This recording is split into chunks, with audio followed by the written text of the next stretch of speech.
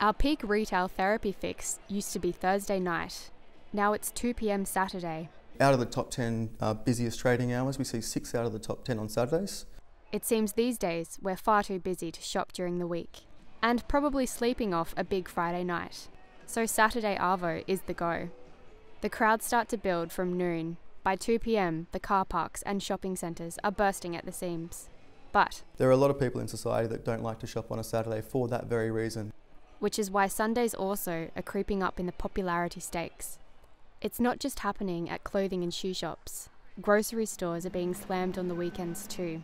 And millennials are radically changing shopping patterns. They're connected to social media, using it as their primary source to find out about product comparisons and best value shopping deals. Isobel Larkin, QUT News.